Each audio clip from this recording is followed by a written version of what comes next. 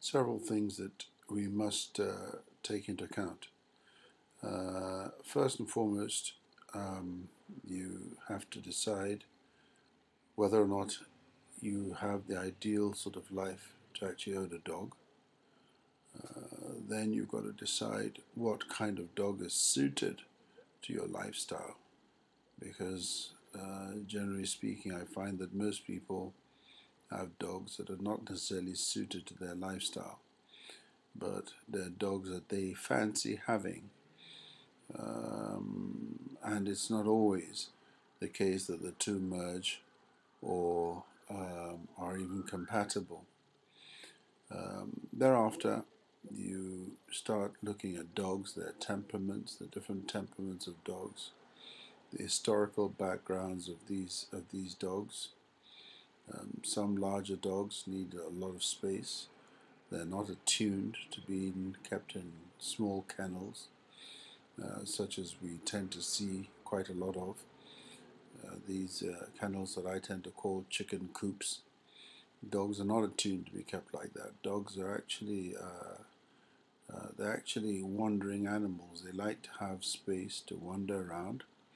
They like to protect large territories, and it is a form of cruelty, in my opinion, that a dog should be locked up in a kennel for 20 or so hours of the day, except when it's either breeding or perhaps when it has minimal exercise,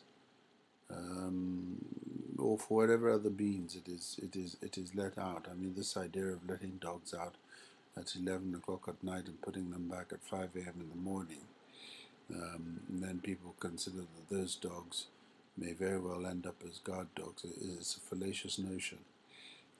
Dogs have to be trained to do guard duties.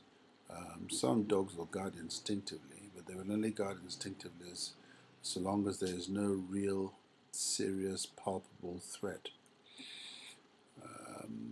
So, having decided that you are desirous and that you are ready to have a dog, then you must go to a breeder. Now, there are two words that I use with caution when it comes to breeders. One is established, and the other one is reputable. An established breeder, of course, is someone who has been not only in the business for a very long time, but is somebody who has a track record of distinguished service to the industry. Somebody who will answer all your questions. Somebody who will tell you the flaws, because all dogs have flaws, and a good breeder, or so I said, established breeder, is somebody who's not afraid to tell you those flaws. He's also somebody who's not afraid to ask you questions. He'll ask you a lot of questions, whether or not you are also suited to the breed that you want, and whether or not he actually wants to allow his puppy, to go to you. Now, having all that said and done, we now get to the situation where you want to teach a dog to be a responsible citizen of the community. For that to happen, right at the beginning, you don't really necessarily need the services of a trainer. I mean, little simple things that you could do with your dog. You make the idea of getting a dog to like you, to follow you around, to come to you when he's called, attract him with tidbits. You use a nice, pleasurable tone. I hear a lot of people, you barking and using very harsh tones at young dogs. Well, young dogs, when you use those sort of tones on them, they actually tend to clamp up rather than become extroverts. They tend to clam up, and they don't particularly want to be in your company because they're afraid of you. But if you use a nice high tone to a puppy, it sees it as something quite joyful, and they tend to respond to high pitched tones. As of course the puppy gets older, and its true attributes, the assigned traits of that breed begin to show up. You may well find that a Doberman or a Boer or a Rottweiler, a German Shepherd, Caucasian, Ridgeback, those sort of dogs, you could very well find that the dogs begin to grow a little bit older and they begin to test the boundaries. It is at this point that if you are not a capable trainer yourself, you need to start engaging the services of somebody who will come and assist you to train your dog. The idea of a dog trainer coming to your house, either when you're sleeping or when you've gone off to work or when you've traveled, is a completely nonsensical one. It doesn't make sense at all, because the idea is that your dog trainer is training you to train your dog, and in any event, it is all dog training is owner participation based. In other words, you must be present when the dog trainer is showing you how to train your dog, or when he's even handling your dog in a training setting. You want to remain the alpha to your dog. Otherwise, what will happen is this: the dog trainer will come. He will demonstrate all the commands he's taught the dog. The dog um, will listen and more than likely execute all those commands. He will go off. You will come with your, multi-prized champion, whatever it is, and start trying to mimic the moves of a dog trainer. And a puppy that's reached the age of 6 or 7 months may take exception to the fact that you're bossing him or pushing him around. Luckily for you, he's probably not at the age where he's going to do a lot of damage. But, if push comes to shove, he may still rebel, and he may not like it. And in any case, you're not going to get the best out of that dog. So the idea is that your dog trainer comes to you. He helps you to learn how to train your dog, and you then become one with your dog, in sync with one another.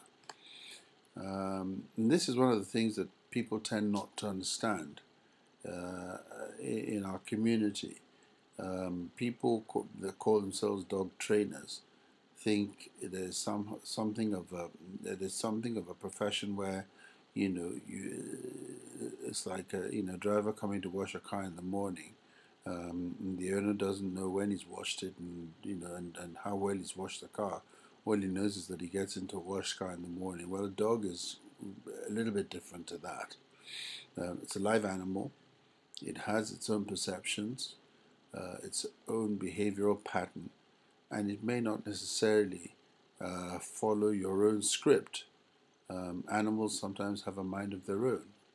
So you get a trainer who comes to train your dog. All too often I hear people saying that they want to train dogs. I mean, my inbox is full of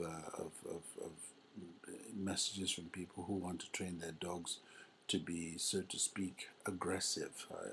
Sometimes I worry when people write me and say that they want their dogs to be aggressive, that it's too friendly and whatever it is. And then I ask them how old the dog is, and they tell me the dog is 5 or 6 months old.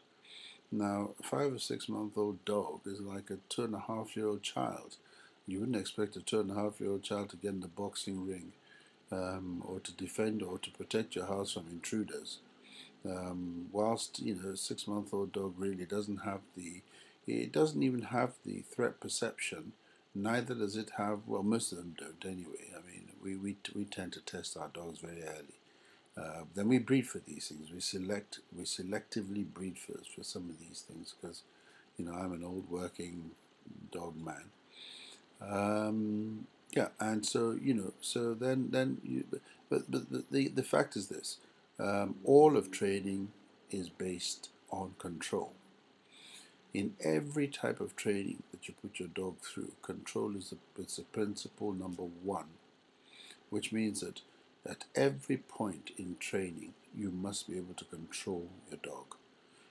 Even in this so-called, attack work, it is control. It's control work because after all, if you teach your dog how to attack a human being, and the dog, for whatever reason, goes after the wrong person, you have to be able to stop the dog. If you can't stop the dog from the attack, not only will you end up in court, you could actually the dog could kill someone, and it could become a very nasty situation that you have on your hands. So it's very important that you should understand what you're letting yourself into when you start asking people, most of whom really and honestly, in all honesty, have absolutely no business training dogs for that kind of pursuit anyway. So here we go. You start with obedience. Obedience is very important because dogs should be biddable. They should be tractable. They should be. You should be able to, give dogs instructions that they must be able to obey them. The dog must be willing to obey those instructions. They must have an aptitude, which is solid enough to be able to accept and assimilate, and then of course digest the training.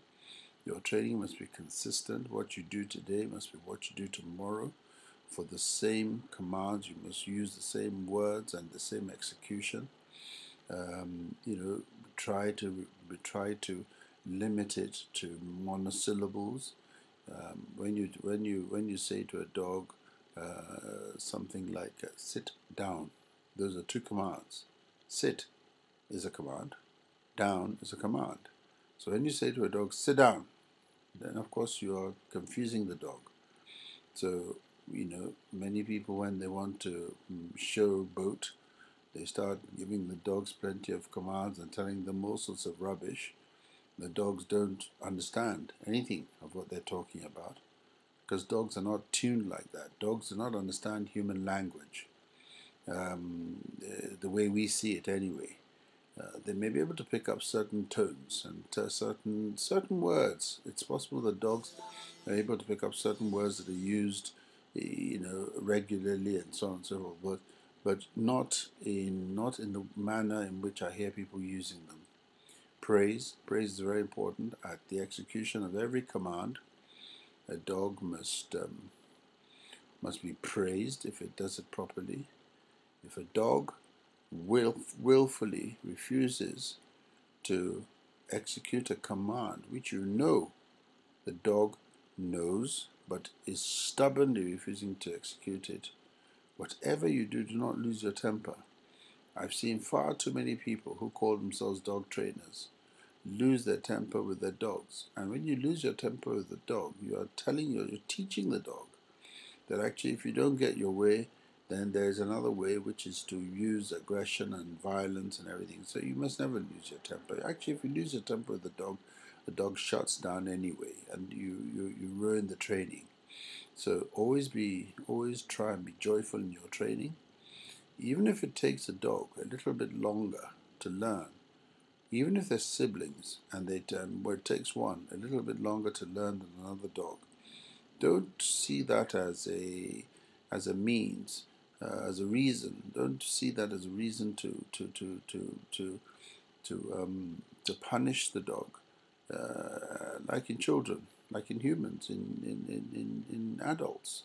We don't all have the same aptitude, and neither will dogs have the same aptitude. So remember, obedience is very important. Obedience is, thorough and implicit obedience is very, very important in dogs.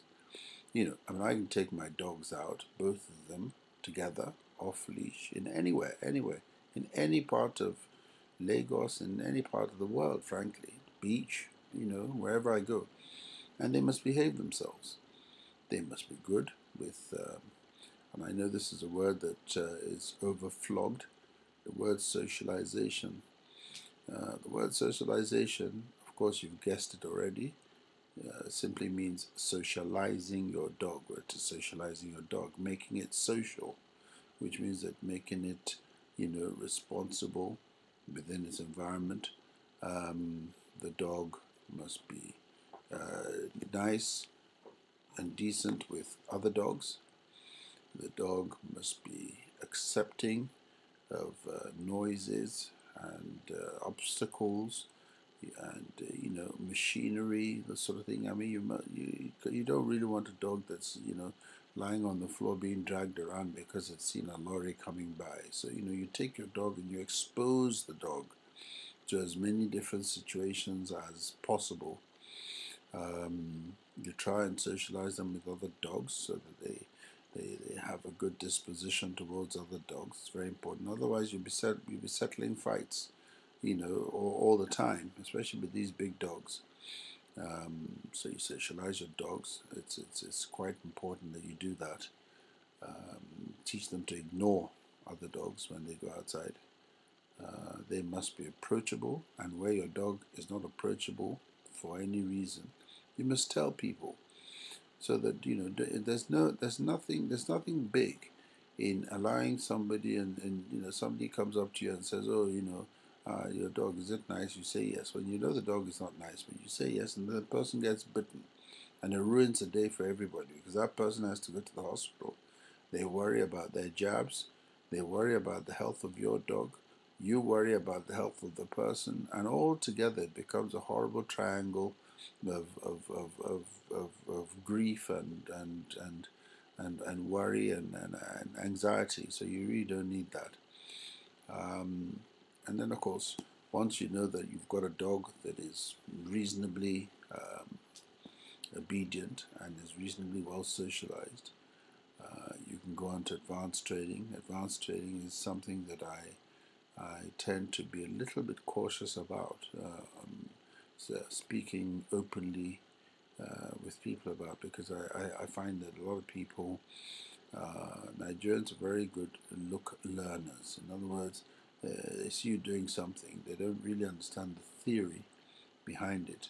A lot of people, I've seen a lot of trainers that are very good at practical things, but actually they don't really fully grasp the theory of why dogs do certain things, especially when dogs are in heightened states of frustration, stress, other negative states of mind.